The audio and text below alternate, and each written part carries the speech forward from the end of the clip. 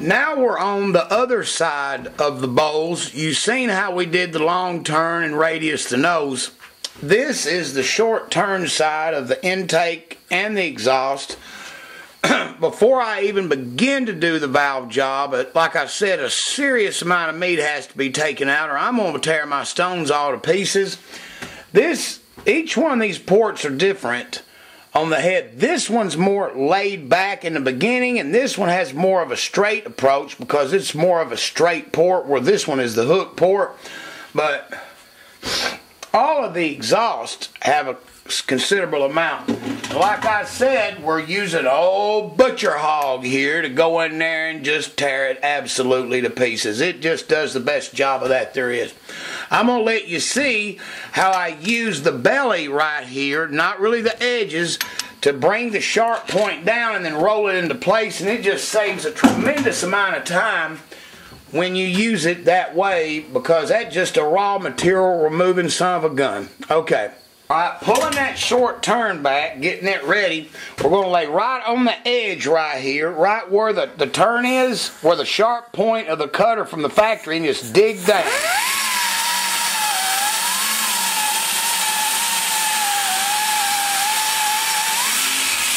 Then we're going to pull it down some, back and forth. Then you see I just went on top and tried to bring that ridge out. Now I'm going to start pulling it down because I got to get it all the way at least up near the 45.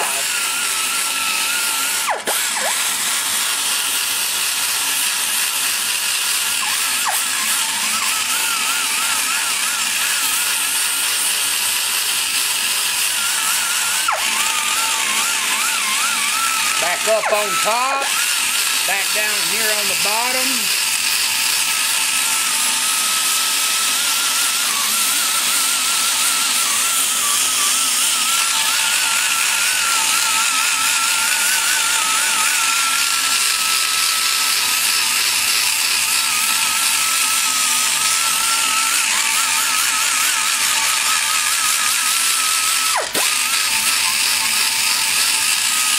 Now I'm going to cut in on the angle some to start getting rid of some of that meat.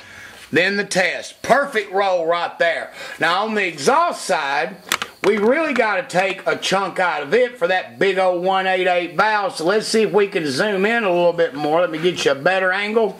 Alright, I'm going to start at the belly and try to work my way around. There's my sharp ridge, same as the intake. Let's start leveling on it with just the belly part of the burr. And taking slow with a medium to hard pressure.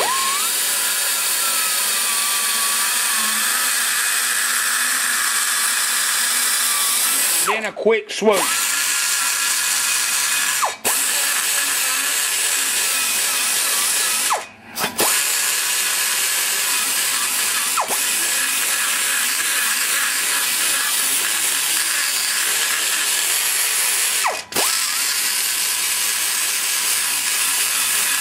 I might add that when comparing this from the small block to the big block as far as cutting time, the big blocks take about 20% longer than a set of small blocks on the same stage level because there's just so much more port. The cross-sectional area is so much more that the walls are taller, the bowls are bigger, and you find yourself working twice as hard on one of these as you will a small block because there's just so much more port to cut out.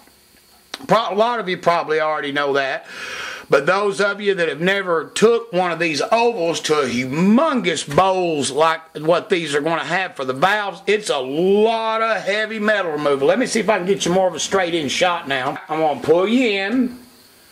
Look at the amount of bowl.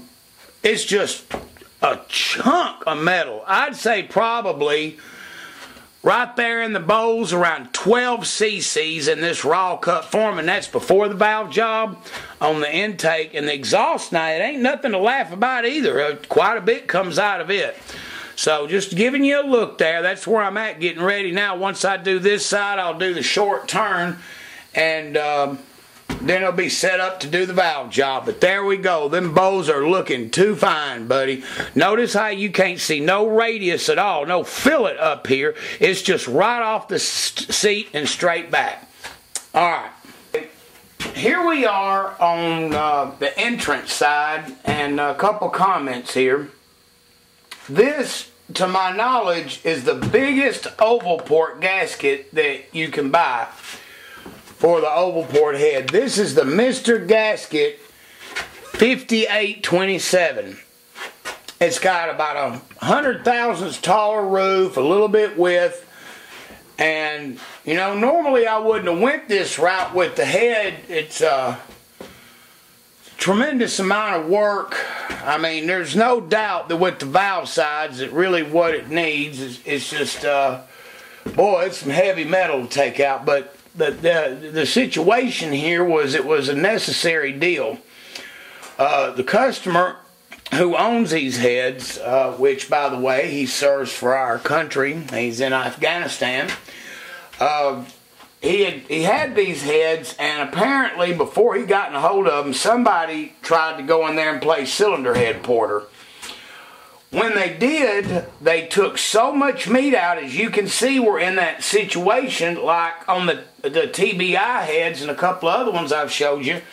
Look, they're right there. Now I've got plenty of meat here and on the bottom, but somebody went in there right here and butchered it. And I mean to tell you, this gasket has just barely, by the skin of its teeth, gave me enough room to go in there and straighten this mess out. But it took the biggest oval gasket there was to go in here and do it. Now you can see where I'm following, and all of a sudden, boom, it just falls off. It's right there at it. It's not dramatic.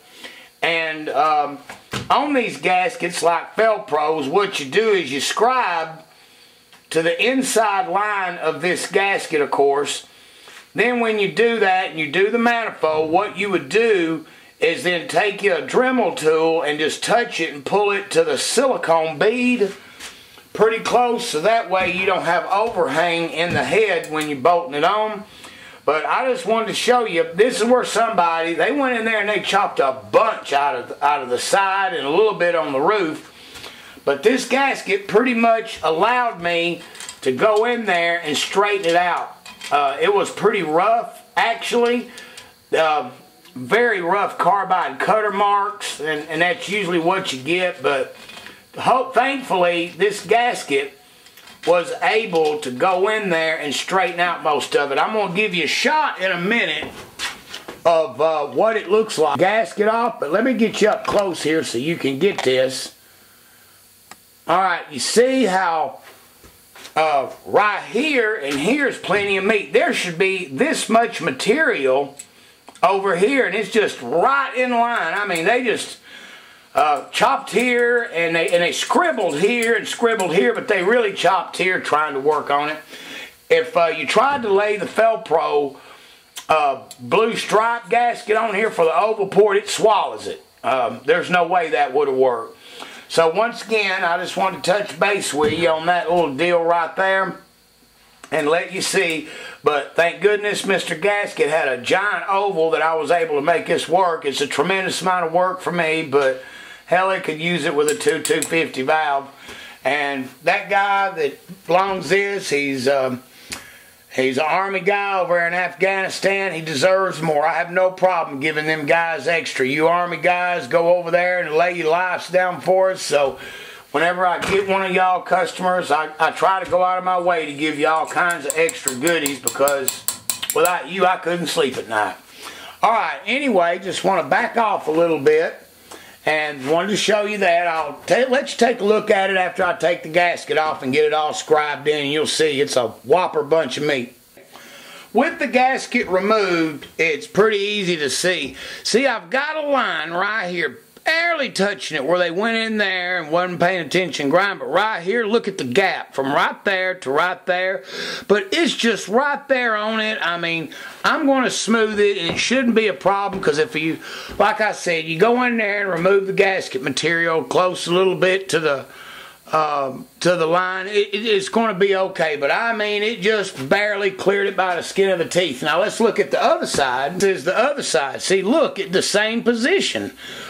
This right here tells you, to me, when I look at this stuff, it was probably a left-handed cylinder head porter, because they tend to put more pressure on here.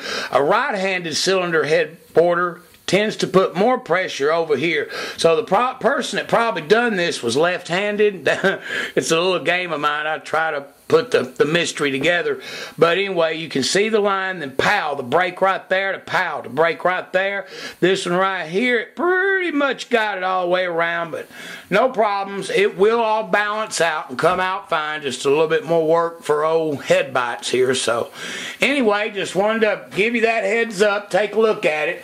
Now I'm going to go ahead and begin some of my trenching. We're still using this tool at this point, because it's so much fillet radius to turn it into a baby rectangle is what I'm doing.